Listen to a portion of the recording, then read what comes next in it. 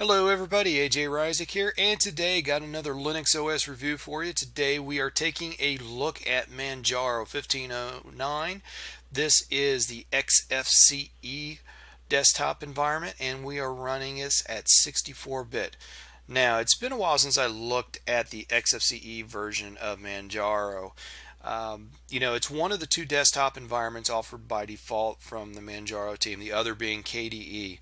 Now, there's a lot of desktop environments available in Manjaro, but for the most part, the others are community editions developed by the community and whatnot. And not that those aren't good or anything, but I thought, let's take a look at the quote-unquote official Manjaros for a while, especially since we've got this new release here. Now 1509, they've got their new installer available, and not too long ago I used the installer, played around with it a little bit, did a video demonstrating the new installer. The new installation, it is much smoother than the old installer. At least in my case, everything worked perfectly, no issues, crashes, anything like that, no glitches. So two thumbs up to the Manjaro team on that new installer. So taking a look at the release info, let's go there, and talks a little bit about Xfce. Xfce Edition remains our flagship offering and has received the attention it deserves. Ship Xfce 4.12 with this release of Manjaro, mainly focused on polishing the user experience on the desktop and window manager, and on updating some components to take advantage of newly available technologies. And scrolling a little farther down, we're using the 4.1 LTS series for our kernel. And let me go and pull over from our Manjaro settings manager. You can see we're on kernel 4.1.9-1. That's what we've got running. And while we're talking about the kernel, one thing that I've always liked about Manjaro is the variety of kernels available and how easy it is to go and update to, in this case, we could go to 4.2.2, we could go to 4.3 release candidate, whatever, or you can even go back to one of the earlier LTS kernels, depending on, maybe there's a piece of hardware that's not playing nice with one of the newer kernels. You could go and backport to one of the older kernels. And while on other distributions you can go and change the kernel out, I don't think anybody has such an easy way to change the kernel. Just pick one and click. You gotta love it.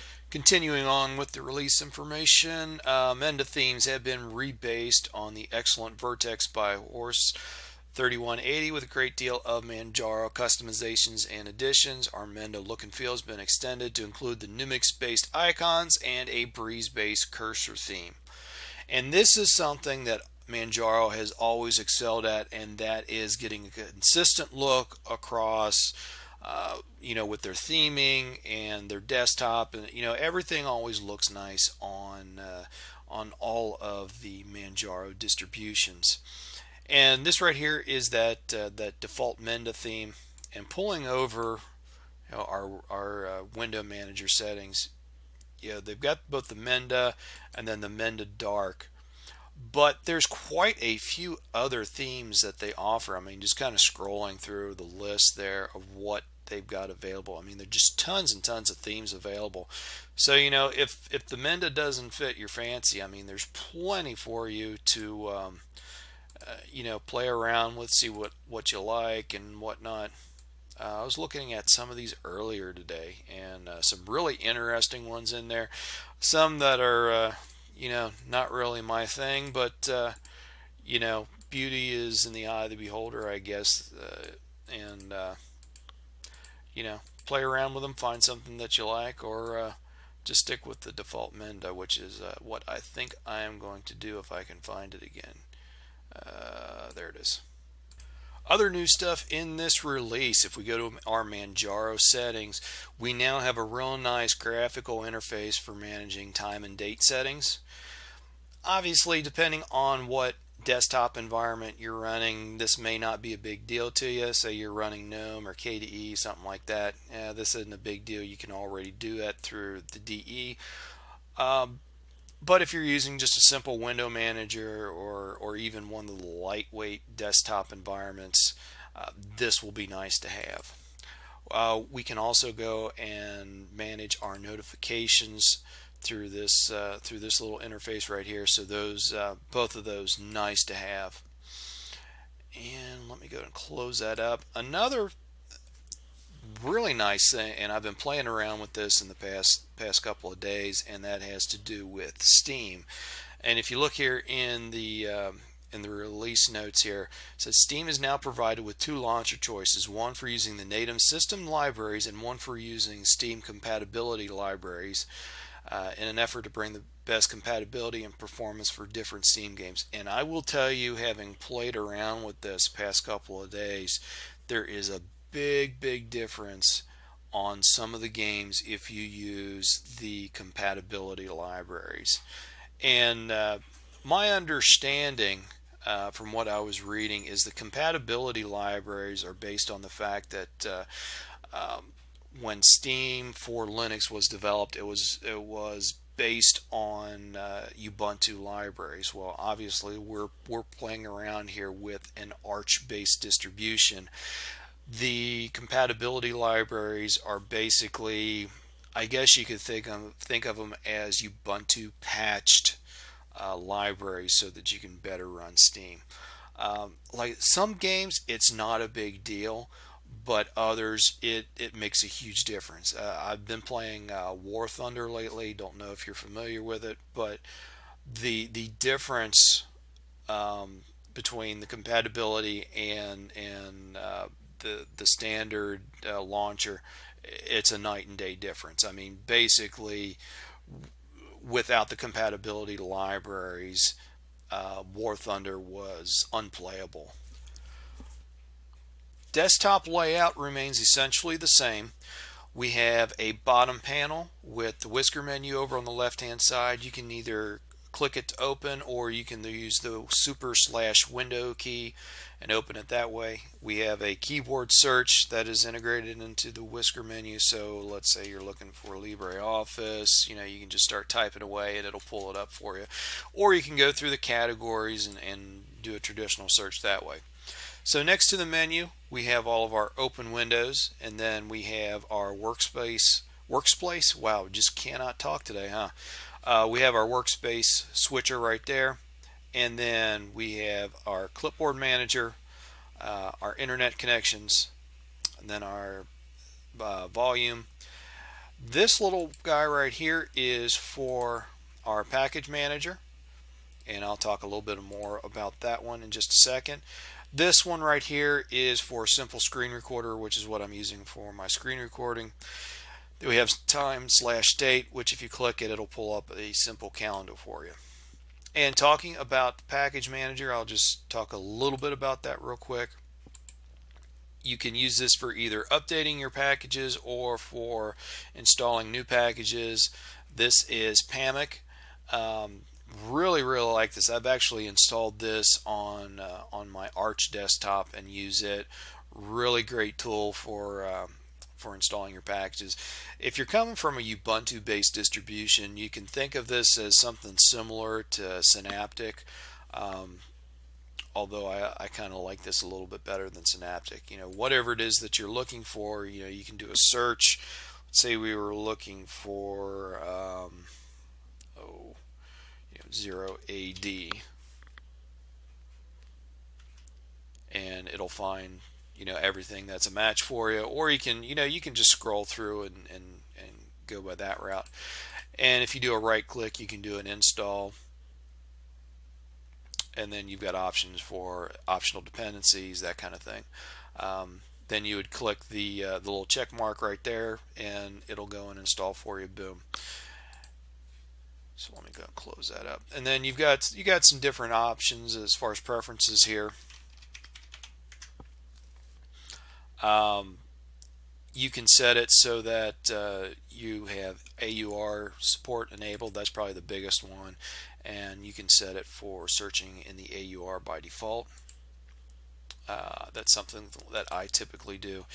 And then you can look at your, you can go and do a little tweaking as far as where you want your repositories to pull from and some general options right there. Well, let's do a quick run through of all of the applications included by default. Now, the only things that I have installed myself are GUVC View, which is my webcam viewer, and then also Simple Screen Recorder for doing the screen recording. So, starting out with the accessories, we've got an application finder, we've got a catfish file search, a bulk renaming tool, Clipman clipboard manager, we've got our archive manager, we've got our calculator, HP device manager, menu editor, a light DM GTK greeter settings, mousepad for our text editing, notepad, our clock settings, screenshot application. Got our task manager. Thunar is our file manager, and Xfburn for CD DVD burning. Under development, we've got quite a few Qt4 tools for Qt development. Okay, scrolling down to games, we have the various Steam settings depending on whether, which one of the libraries you want to use. In my case, I've got War Thunder listed here because I installed it wanting to see if there was a difference between the libraries, and like I mentioned before, huge difference on that game. Graphics, we've got the GIMP, we've got LibreOffice Draw, we've got ViewNor for our image viewing. Under Internet, we've got Firefox for our browser, Hex Chat for internet chatting, Pigeon Internet Messenger, Steam is listed again, Thunderbird for our email. Under Multimedia, we've got our audio mixer, and sorry if I butchered the name on this, Guadalupe. I have no idea how you pronounce it. All I can tell you is this is an awesome music player if you haven't tried it. Definitely worth a look at if you haven't played around with it before. As I mentioned before, GUVC View and Simple Screen Recorder, I added those myself. We've got our Pulse Audio Volume Control, VLC Media Player. VLC, essentially it'll play anything you throw at it. So probably the best media player out there. And Xfburn listed again.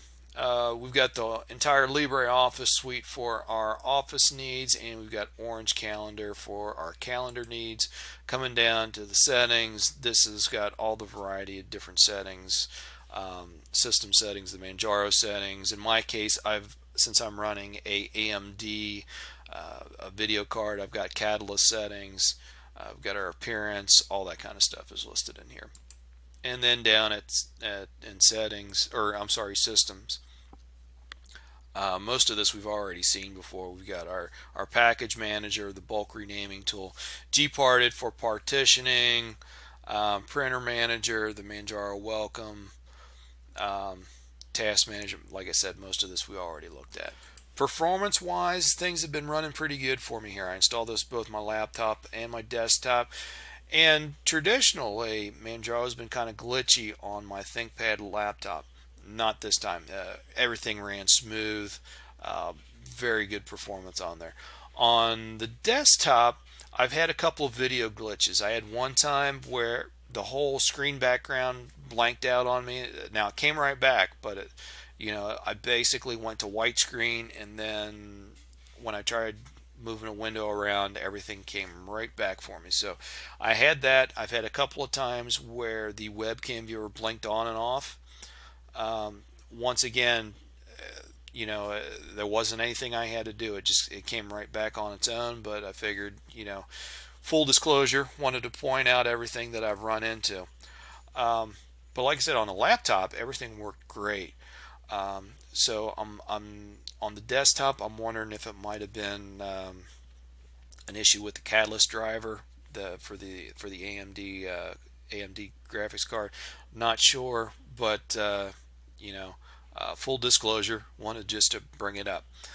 But all in all, been pretty happy with this release. So, having said all that, I think that about finishes up this review. Hopefully you enjoyed it. Give us a big old thumbs up, thumbs down. Let me know what you think. As always, I will try to get to questions, comments, all that kind of stuff as soon as I possibly can. And I hope to see everybody on the next video. Thanks a lot.